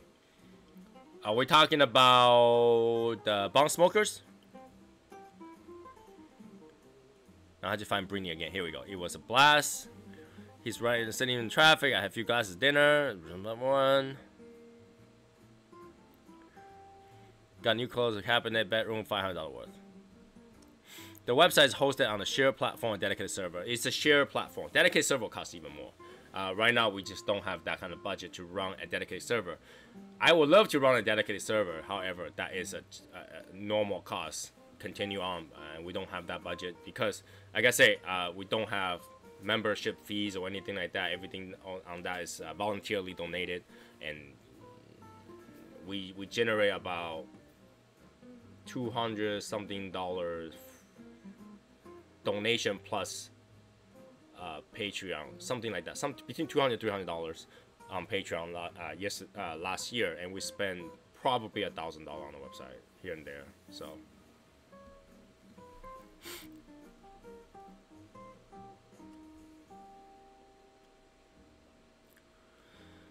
I'm happy to say you cannot fail at something you don't attempt, and the success isn't one time you succeeded.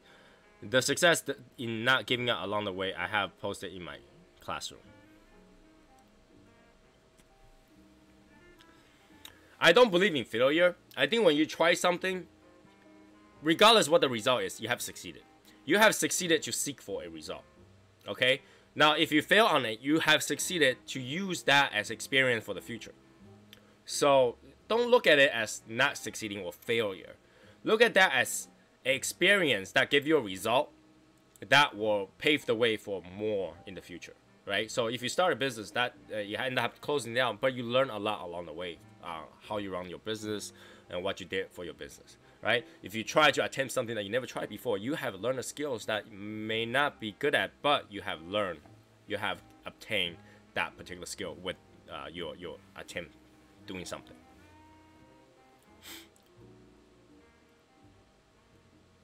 Have you looked into Digital Ocean? That's where I host my website for the customer equipment that I monitor. Now, is that a dedicated server? Then how much does it cost? And the software licensing, that kind of stuff.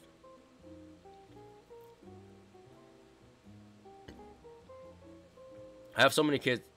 I remind them daily that what we wouldn't have today if people stopped because we couldn't. Yeah, that's the thing. If something is not worth doing, then don't do it. All right. If you think failure is gonna stop you from doing something, don't do it. Don't do it. It's not worth it to you. It's not worth it to you. If it's worth doing it, success and failure are both great results. If something worth doing it right. All right. And if you do it right and still failed, then at least you know you try 100%, and you learn a lesson from that, and that lesson will be worth the effort that you put in, right? So you know, if something that's worth to do it, you do it. Don't let the word failure stop you from doing anything. Now, if the word failure is gonna stop you from doing something, that thing is not worth for you to do. You're doing it because you knew that failure was one of the risks.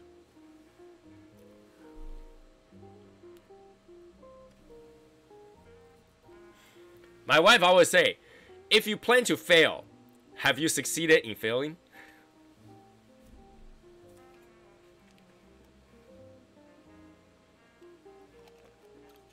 If you planned it to fail, have you succeeded in failing? When I do something, I always plan for the worst case scenario, which is failure. All right? I always plan for the worst case scenario. What is the worst thing that could happen to you? All right. So when you calculate what the worst is, everything comes as a bonus. You know, it can only get better, right? It can only get better. So failure is only what you planned it. So even if you fail, you have succeeded. You have succeeded. All right. So you have to succeed to learn something that will allow you to try again without that particular failure. It's very important. You see, so you see, Brendan, that's what you've been doing wrong. You are supposed to learn from your failures. All right. So failure is not something that's gonna stop. Failure actually is not fail. It's just that things did not go your way. It's not what the ending that you want. All right. It's the end result is not ending. It could be the process. Many failure. You learn from that. All right. So, you know, if people are afraid of failure, we wouldn't have the food we have today. Nobody will try new food because I'm not gonna eat that. That's gonna kill me. That kind of stuff. So I will say failure is very important, and I always plan for the failure. I don't plan for succeed. I plan for failure. And if that failure didn't happen, I have succeeded, and I'll continue build on top of that. That's how I run things. That's how I give my consultation. Is I will be extremely critical. I'll tell you that you gotta fail every single time, right? Your case, I'll tell you that's really bad. Now, if your case you plan for the worst and do what can prevent the worst, everything that comes is gonna be good, right? You cannot be lower than rock bottom, right?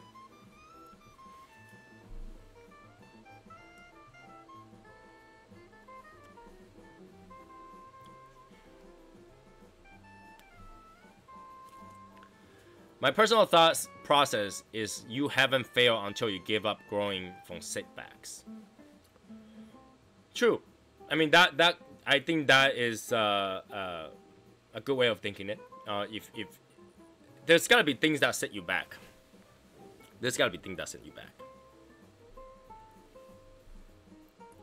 I'm apprehensive about many things. Try to plan for failure, but build back from better.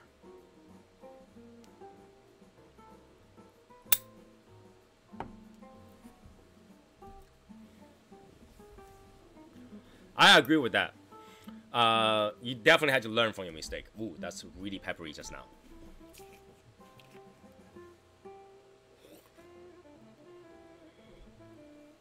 All right, so yeah, I mean that you know, people view failure a different way. But if you view failure is the stop, the end point of what you're doing, then you'll never succeed. How's that? If you view failure as a result, you will never succeed.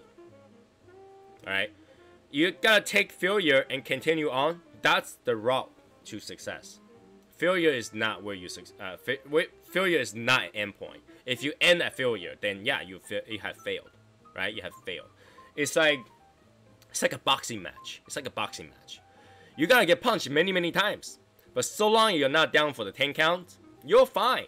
You have continued. You can keep going until you knock the other one out, right? You continue to take those punches. You continue to take it, and you learn. I say, hey, you know, he's gonna throw out all those left punches. He's actually a southpaw, you know, and then you learn. You during the fight, you might win so long as you don't give up. But if you allow that one punch to knock you out and you give out for that 10 seconds, then you have lost. You failed.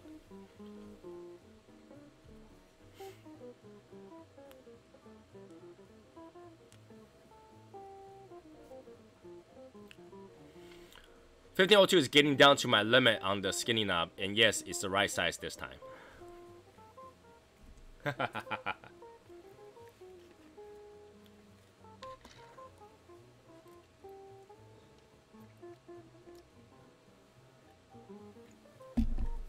When I started Shadow Smoke Legion, I actually think that we gotta only have 17 members. Alright, that was what I planned for. We gotta have 17 members and 17 only, and continue on to that 17. Okay, that was the number I planned. Now we have 170. Teaching 10-year-olds is definitely a learning curve for them, but I agree with you 100%. It's trying to get them to not give up with each failure. Yeah, they learn. You gotta let them know that it's the lesson. It's the lesson that you're going with that give you the result. Now, if everybody give up at the first point of failure, then yeah, we'll never have anything that we have today. Right? It's continue to learn something that doesn't work for you and what work for you later on. Same with cigars. You gotta try some cigars that you really absolutely does not like. You gotta have cigar going out you many times. You gotta have a time where you smoke too fast and feel really bad about yourself. but you learn from that and you continue, and then now you become a successful cigar smoker. Oh, have I told you guys this? There is some report about tobacco can actually cure coronavirus. They're pulling everything about new coronavirus out, and they're saying that tobacco may be the cure for coronavirus.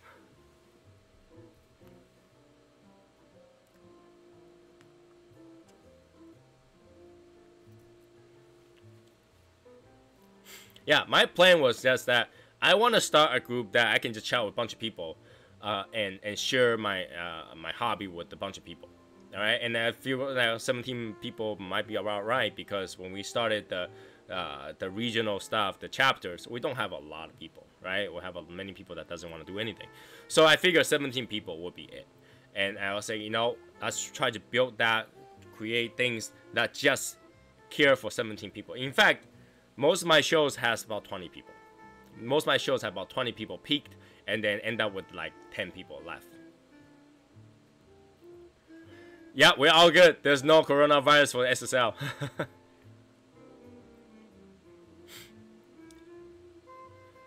Well, maybe they are on to something none of us got it.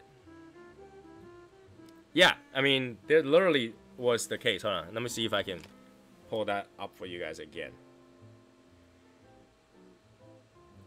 Let me see if I can still find it. I saw it today earlier.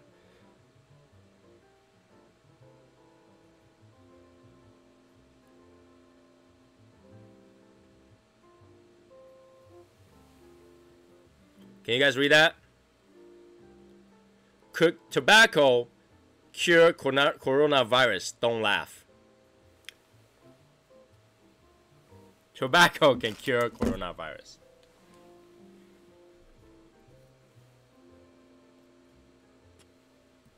Now, what I think that might be affecting those people who had coronavirus is they don't go out and go near people a lot. They are smoking the air from this tobacco. And tobacco does have some effect of relaxing your body. Now, number one problem with the Wuhan virus is that it will inflame your lung. You'll inflate your lung. Alright? And then you'll make it so it's harder to breathe. Alright, Joe, talk to you later. It makes it hard to breathe. But if you're smoking cigars all the time, you're taking the draw, your lung is trained to be stronger, right? You have much more power to make your lung inflate and deflate. That might be why that's that's making you go through that. But who knows?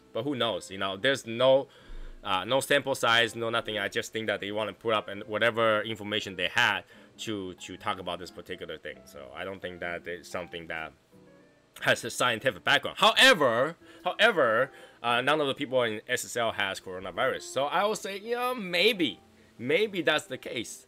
Maybe that's how we avoid coronavirus. Maybe.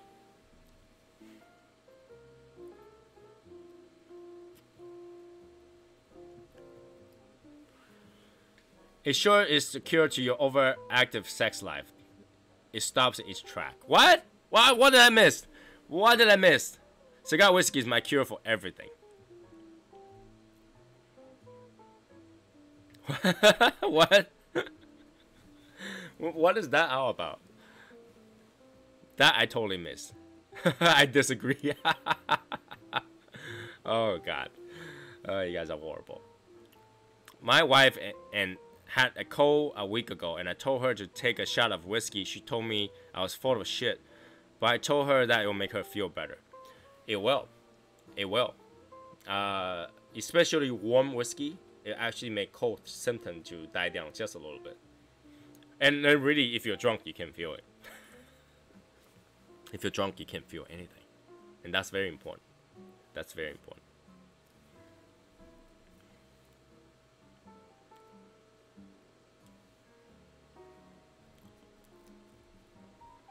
Such a good cigar. You know, this is one cigar that whenever I smoke, I get down to business. I get things done when I smoke this particular cigar. This is one cigar that's no joke. It calms your mind. You really enjoy it. And I almost forgot to keep talking about the cigar because the cigar is just so natural. so natural. The flavor is just like eating a meal. You know, it's you enjoy the meal, but you can still talk while you're enjoying the meal. Time will fly by because you're smoking the cigar. This one cigar will worth that $500 every single time I smoke it. However, when I buy it, it's not worth that much, right? And when I smoke this particular cigar, I'm always gotta remember this particular cigar. You know, this is gotta be the day that every time right after Valentine's Day, I gotta remember that I share this cigar with you guys on YouTube, and YouTube will forever timestamp this particular video. I haven't had a cold open 6 since we started doing review almost a year ago. Okay, doctor used to prescribe whiskey, and then health official got involved, and that practice got pushed under the rug. I don't think there's a scientific background on there other than the thing about cigar dilates and actually thins out your blood a little bit. So that could be why it could, you know, having alcohol in your blood help kill some cells. That's for sure. And that includes virus cells and stuff like that. So there is one guy that cured from coronavirus by having honey and whiskey. So that might be it. But no doctor right now will take that risk to tell you that. It was the wives. I don't know about that. I don't know if wives has anything to do with that. Because back in the day, wives don't have a say. I'm pretty sure back in the day, wife have no say. You know, my wife was actually talking about how Africa, you know, cotton picking, farm and that kind of stuff, that still happens and stuff like that. And it was talking about how, like, a woman story about having to work all the time, and the farm owner or something like that has recommended her to go do a surgery that will take away period, because when they have period, they're in pain and they have to do farm work. It's very tough. So she listened to her owner, the business owner, and got the surgery done. And she doesn't have the money to pay for that surgery. So she did the surgery. But however, after the surgery, she still had period. So the surgery didn't work. No, it was full of shit. So now the problem is not only that she still had period, she owed the owner a large amount of finance money to pay for that doctor to do that surgery. And she still had to work. And she started to have hormonal problems. She still have fragile bones, and she started to have you know, all kind of issues. So she asked me what I feel about that, you know, and I say, good thing she still had period. I said, good thing she's happy. She's like, why? Why does the surgery didn't work? I was like, can you imagine if the surgery worked? Can you imagine surgery worked? If the surgery worked, not only she gave up the ability to ever have kids. All right, she gave that up for working, and she was gonna face some serious issue by stopping her period.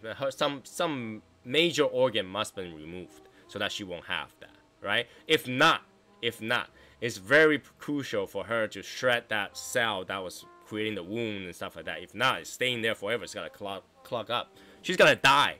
So by having that period, she have survived. Unfortunately, she's in one of those countries that she cannot sue for malpractice. She cannot, you know, stop working because she needs to pay back all this money and all that stuff. And she's just in the worst condition ever.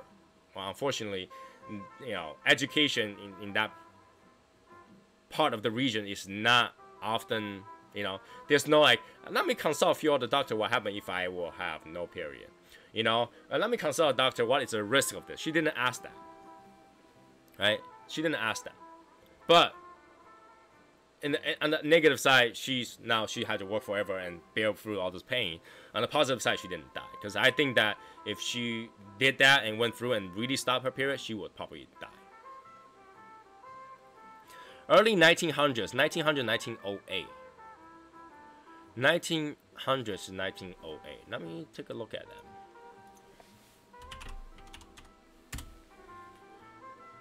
1900, 1908. Well, prohibition started in 1920. So that might be part of it too. Because prohibition started in 1920.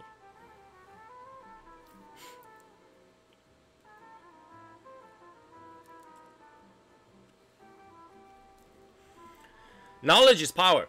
That's all I can say. Knowledge is power. And I always keep knowledge around. Learn whatever you can learn. Learn from your failure. Learn from your success. and continue to pass on that that knowledge. Knowledge is power, and I really think that's important. Now, a lot of time where we chat here, I give my opinions on science and my opinions on medicals and my opinion on the popular news and stuff like that. And what I'm really doing is pass down that knowledge, and I think that sometimes people might not think those core knowledge does anything, but you never know. You never know. There's a lot of things I learned that was totally useless, but it come to a part where it was actually useful one time or another. So schoolhouse rocks. Right? I think knowledge is very important, and being a knowledgeable person really gives you the power. It's not power to affect others, but the power to affect yourself. The power to make a smart decision, the power to make a good decision for you that will potentially benefit you in the long run. So yeah, knowledge is power. Make sure you have everything that you can learn. If you know, for every opportunity to fail something is an opportunity to learn. So now I know Chapin is gonna twist that thing around, since I fail all the time, blah blah blah blah blah. So I must be super good. But Chapin, different story. Being stupid is different than learning from failure.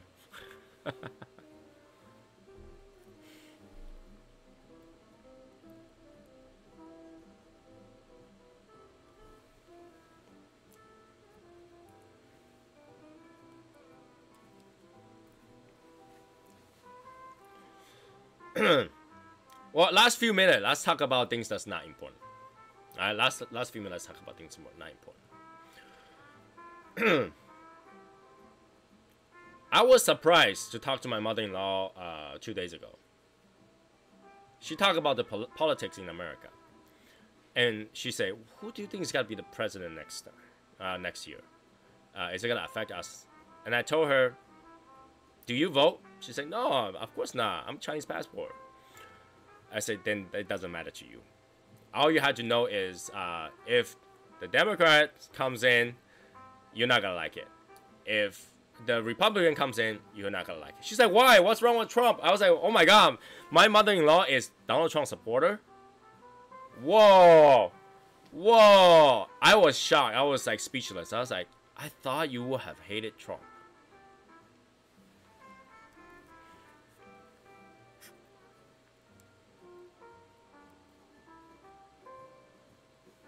I thought you would have hated Trump, but she doesn't. I was like, "Oh my God, really?" She's like, "Because it didn't affect me this past 4 years. I was still fine." I was like, "Well, no president is gonna affect you as a commoner for 4 years. For 4 years." Now, here's one of the things that didn't affect her at all, because Massachusetts already have those laws in place. For example, mandatory medical. Massachusetts had mandatory medical for a long time. Tax. Me and my mother-in-law always pay tax. We don't save tax ever. We never got tax returns, so that didn't affect her either. So yeah, a lot of time we worry about who's gonna be the president. A lot of time you just have to think, does it really matter to you? In the end, does it really matter to you? Doesn't. It doesn't. All right. So I think a lot of time I see a lot of people talk about presidencies and bad thing about Trump and all that stuff. But in the end, you should ask yourself, regardless what the president does, does it affect you personally? Probably not. Probably not. Let's be honest here. Probably not. Alright? Probably not. We still drink. We still smoke. We still work. We still do what we do. We still pay tax. Nothing changed. Nothing changed.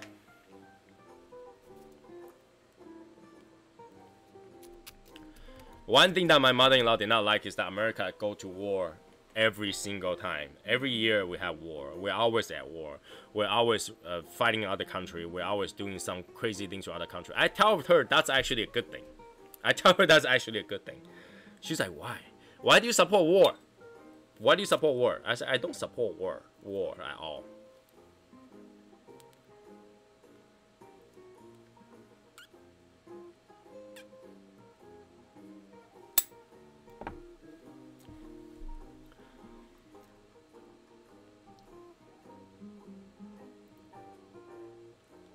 I don't support war, but I like that our military hardworking and full of practice. Full of practice. All right, our military is most practiced military in the world. All right. Let's say if China decides to say, I had it. I'm had it with American shit. Okay. They always tell us trade war and all that stuff. We gotta actually go to war.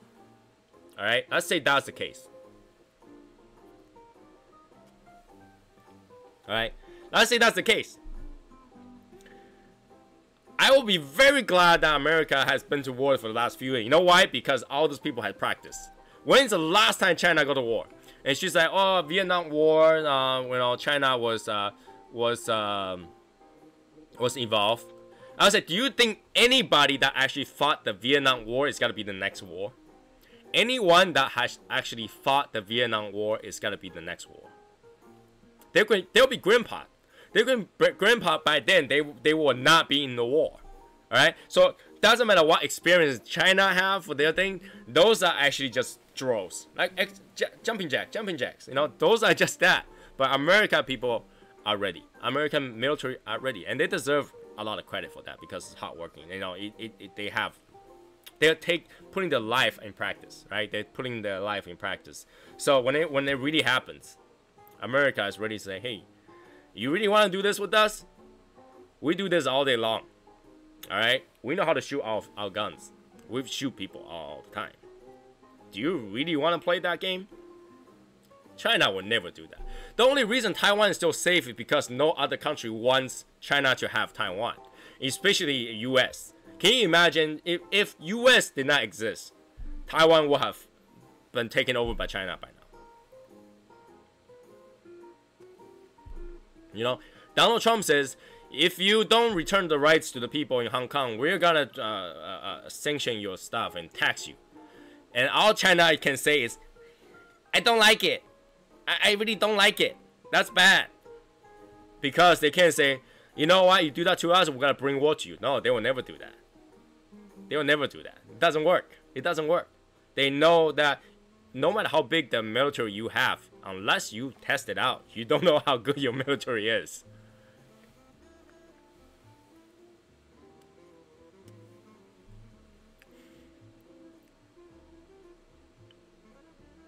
The best thing is ever happened to China, America is taxes belong part of us. Here's the thing though.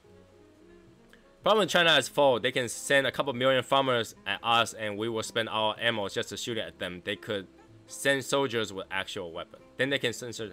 Nah. I think here's the thing though. If they gotta come through California, well, they'll probably go through California very easily. But the next few states around them will be able to protect themselves. That I really believe. All right, they'll go through California because nobody has guns. But once they enter Arizona and Texas,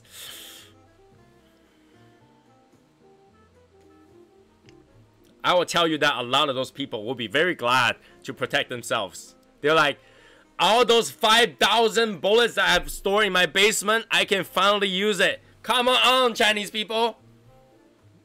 I'm not trying to be racist here. I'm Chinese, I get that. But, you know, but once you reach Arizona and Texas border, try to fight America, everybody will be so excited. I swear. People like Michael Wells, people like Martina Maya, or people like our good friends and all that stuff, they will be like digging through their stash. They're like, I'm ready. I'm ready. A whole case of things that put in the boom. I'm ready. You know, they're like, I would love to shoot some moving targets. Legally too. You know, I can only imagine they do that. Alright? I can only imagine they do that. So I think America is if they ever take away the guns, it'll be a bad way to do this. It'll be a bad way to do this. It will be dumb. Alright? It will be helpless. The people cannot be as helpless as people in Japan. No, that's not the way to do it. Just look at Korea and Vietnam. They were effective with sending just waves of men at objectives. You know, they know how to fight.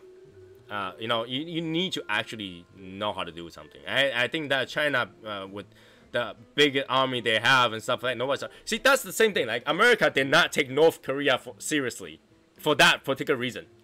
America does not take North Korea seriously for that reason. Because what does North Korea use for practice? Model guns. No bullets. Model guns. You think they just gotta hold something like this? bang, bang, bang, bang, bang, bang, bang, bang, bang, and that's gotta be practice. No, when they actually hold a real gun to go to war, that guns just fly off their hands from the recoil.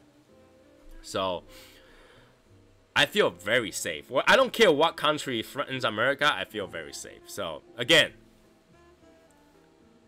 the thing to take away from this is respect our militaries, respect our vets, people that's serving. They are doing really hard jobs, and even though it's practice, it's not hard. It's still very, very hard. And people who go out there and war, protect the world, you know, regardless of what the reason is, they are still protecting America. They're still protecting America. So respect them. Respect them. No matter what war they go to, they're actually just following a rule, a command that they were told to. So respect, because they do follow through. They do follow through. And when's the last time America military has failed an objective, failed a mission? No, we succeed. We succeed. So respect, respect, respect, respect. And again, while I'm here, I'd like to thank all people serving the military. So it might sound cliche, but I don't say it enough. I don't think I say it enough. I always like to appreciate those people who serving, who have served, and who have served. Okay, so thank you, thank you, thank you, thank you. I tried to do American.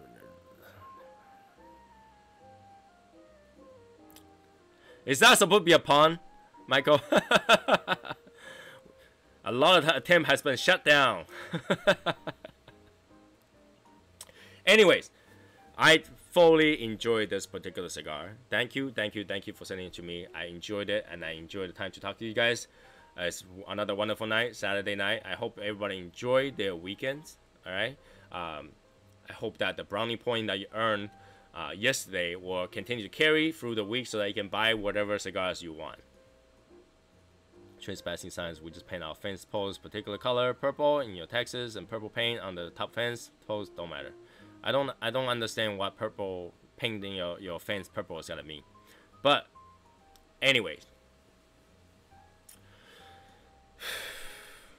have a great night, people. If Matia Maya is gonna have an after party, make sure to join him. He's gonna get drunk. It's hilarious to see it. Okay, have a good night, everybody. I will see you guys next time, and I'll put up the 30+ second review in a little bit, and I will see you guys next week. Half our week, thank God. Safe and sound. This time, Travin's not by himself. I have paper to grade. Can't wait to see you again in October. I hope you make it. Alright, have a good night, everybody. I will see you guys next time. Be saucy. Enjoy that drink that I haven't finished. Enjoy that cigar you haven't finished. I'll see you guys next time. Thank you for the cigar. Respect the military. And don't get sick.